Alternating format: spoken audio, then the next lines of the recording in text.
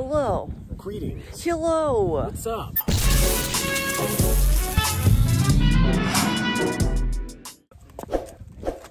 What's up, guys? Welcome back to my channel. Today I am going to be talking with Ian, who works for OPT Telescopes. Did I say that right? You got it. Okay.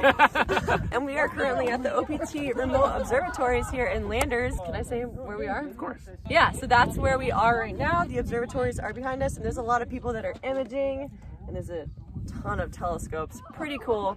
Introduce yourself. So, as Lanchen just said, I'm Ian. I'm the director of marketing for OPT. We do a lot of fun stuff, of course, with telescopes, observatories. We do live streaming with Dustin, the owner and CEO of OPT. We do tons of outreach. One of my favorite things to do is astronomy outreach, sidewalk astronomy, just getting people into astronomy, teaching them. I've done observatory tours, and probably one of my favorite things about astronomy is doing the public outreach, the sidewalk astronomy, and getting people's reactions when they first see the moon. Yeah. Because it's like, it's the people who've never seen the moon before, and they get that reaction. They look at it. A lot of people don't believe it's real, but they always say, "Oh my God," or if I could swear, "Holy shit." Like, that's always the reaction, and I love it. It's like, it's rewarding every single time because you're opening their eyes to a whole new new universe. Yeah. I mean, the first time I ever saw the moon super up close was at OPT. Boom. I know. Boom. So... OPT. Wait, do you also do the sidewalk? Sidewalk astronomy, yeah. Okay. Do you do that at Wavelength? I do run the scope at Wavelength a lot of the time too, which I love. Wavelength Brewing Company, shameless plug. I don't work there, so don't worry about it. Totally go, because it's amazing. Wavelength Brewing Company, it's in Vista, California.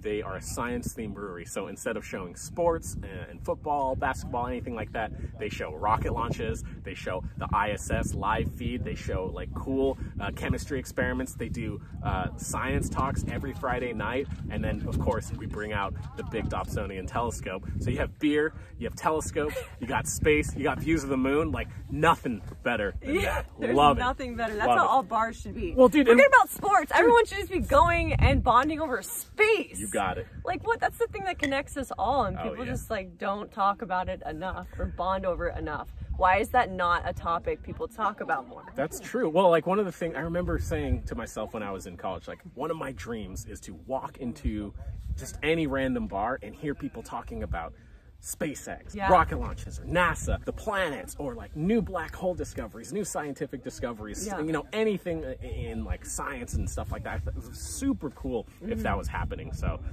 Wavelength definitely is the catalyst for a lot of that, especially in San Diego. Yeah, hopefully there's going to be more places like that soon, especially in the Los Angeles area, because I think it would attract so many people and just start a great conversation that needs to be had. Oh yeah. And then what's your favorite object to shoot in the sky? I love wide field Milky Way stuff. One of my favorite objects to shoot is probably gotta be, love the Mission Nebula. So like the Eagle Nebula, Lagoon and Trifid Nebula are super fun to shoot.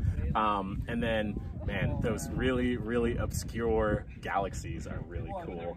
And one of the people who turned me on to those like crazy obscure galaxies, and their Instagram handle is The Vast Reaches. He shoots a lot of these obscure galaxies. Really cool shots that, like, you know, not even Hubble, you know, shoots that stuff. Or if they do, it's like most people don't know about them. What are you shooting on? Actually, I use a Fuji X-T1 for a lot of my just landscape Milky Way photography, and for some deep space photography. I got a T adapter, so I can attach this camera actually to a telescope, and then, you know, take some deep sky shots of like the Lagoon Nebula, a lot of the wide field emission and reflection nebula. And then I also have an XT20, and I use that for Milky Way time-lapse shots.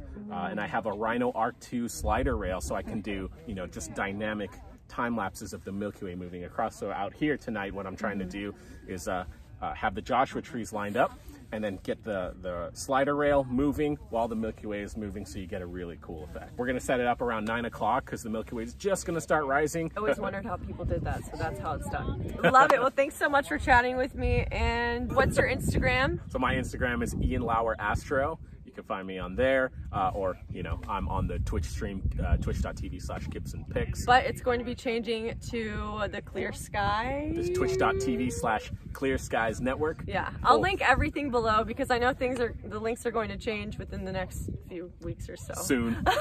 So you can find all of his information below, and where to find his astrophotography as well. Hello.